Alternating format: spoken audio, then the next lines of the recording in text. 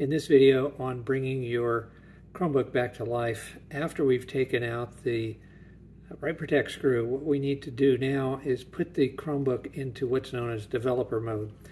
And developer mode is pretty much the same across all Chromebooks. So first thing we're going to do is power it up.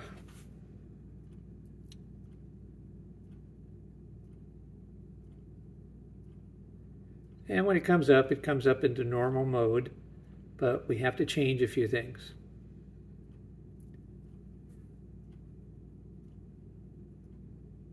Now, normally, this Chromebook has been already been wiped, if you want to think of it that way, or power washed, as Chrome likes to call it.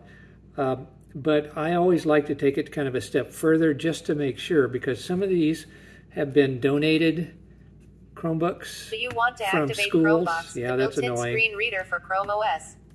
If so, press the space bar.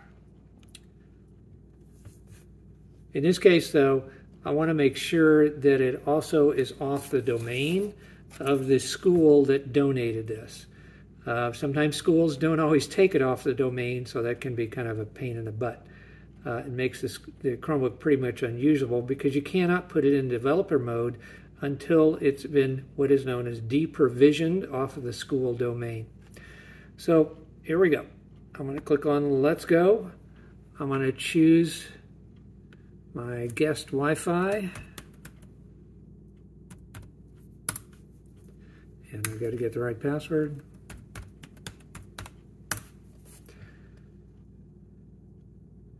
And once the Wi-Fi is enabled, I go through and accept any other settings and let it basically get to the point of where it needs to log in. Now, the reason I'm doing this, even though this has been power washed, just sometimes they don't always release from the domain, even when they are deprovisioned at the school site. So one of the things I do is let it go and find any updates, and in the process of finding updates, most of the time it will go, oh, this one does not belong to the domain anymore.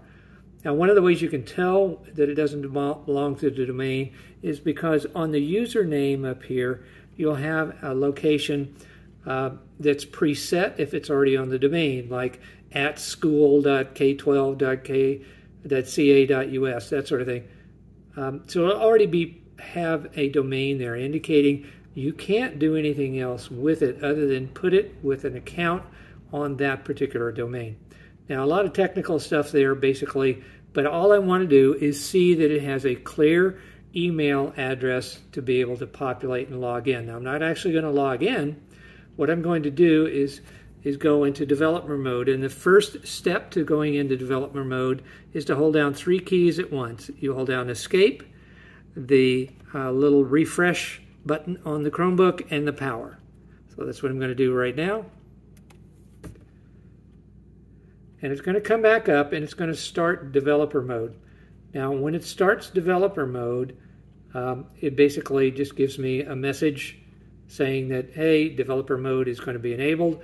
Or if it's still on the domain, now there's a couple of other things. Once I have done that 3-fingered button mechanism there, I'm going to also make sure that I hold down Control, hit D when it says Chrome OS is missing or damaged. It's going to ask me to turn verification off and press enter. I do that. And now one more time it's going to come up and I'm going to use Control D to put it in developer mode. That's kind of the final step for developer mode. So it says OS verification is off. It says press space to re-enable. I'm not going to do either one of those. This is kind of a little, I won't say secret, but it's a process that's used mostly by people who know how to handle Chromebooks. But I'm going to hold down Control and hit D at this point, and that's what's going to take it into developer mode. And it's saying your system is transitioning to developer mode. This literally takes anywhere from 10 minutes or more. So you just kind of let it go until it happens. And what's going to happen is it's going to reboot, and it's going to show, and it's going to give you a message indicating debugging is now available, and that means it's in developer mode. So I'm going to pause this until it actually finishes. No point in watching the paint dry here for 10 minutes.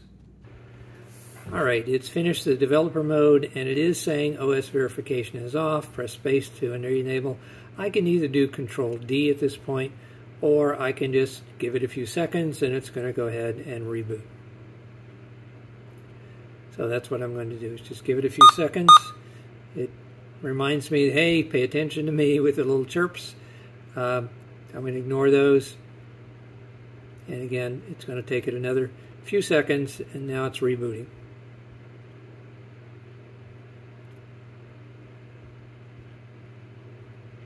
And this time it reboots, and it looks very similar to what a normal boot looks like, but it has debugging is enabled, and that's an indication that you have developer mode turned on.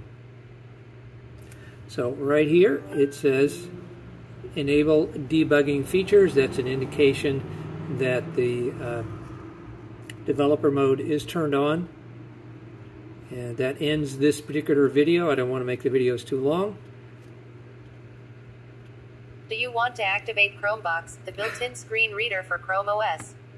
If so, stay tuned for the next video, which is going to go through the process now of setting up a script that you're going to run from what is called Mr. Chromebox.